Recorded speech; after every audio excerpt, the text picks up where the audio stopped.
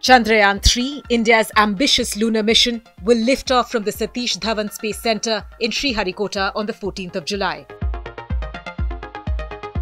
If successful, India will become the fourth country to achieve the remarkable feat of landing a spacecraft on the surface of the moon.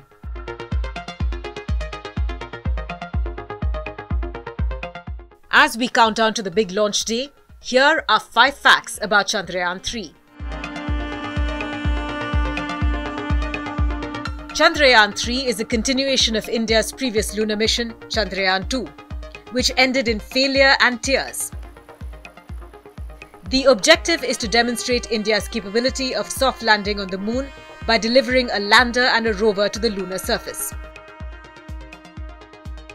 During Chandrayaan-2, the lander crash-landed during descent due to a technical failure. India will be hoping to join an elite list of nations who have actually managed to land on the moon, that is the United States, erstwhile Soviet Union, and China.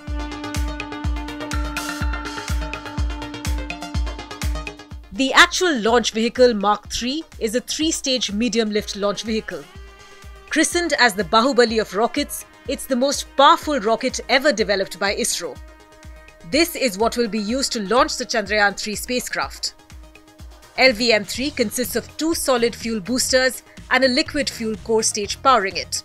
The solid fuel boosters provide the initial thrust, while the liquid fuel core stage provides the sustained thrust to propel the rocket into orbit.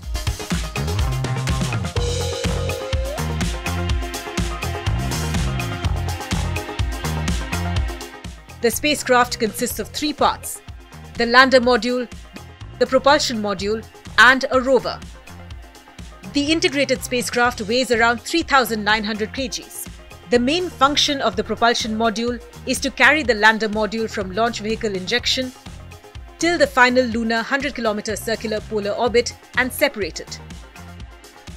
The lander will make a soft landing at a specific site on the moon and deploy the rover. The rover in turn will carry out chemical analysis of the lunar surface. The rover will be moving only within a limited range, that is, within the sight of the lander's cameras.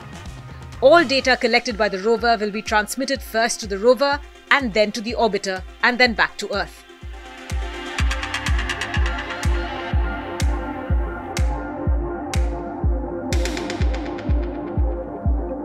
ISRO is targeting a soft landing sometime in the middle of August.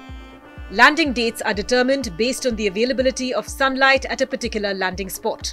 Sunlight is essential for the lunar lander and rover to utilize their solar panels and generate power. ISRO has designed the Chandrayaan-3 lander and rover to function for 14 Earth days, which amounts to 1 lunar day. After that, it will be a period of 14 Earth days of darkness at the landing site. So the rover and lander will not be able to recharge their batteries during that period.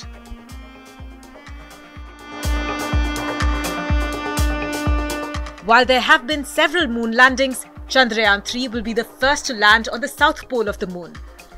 So a successful landing of Chandrayaan-3 on the moon's south pole will be a demonstration of our technical prowess and spacefaring ambitions.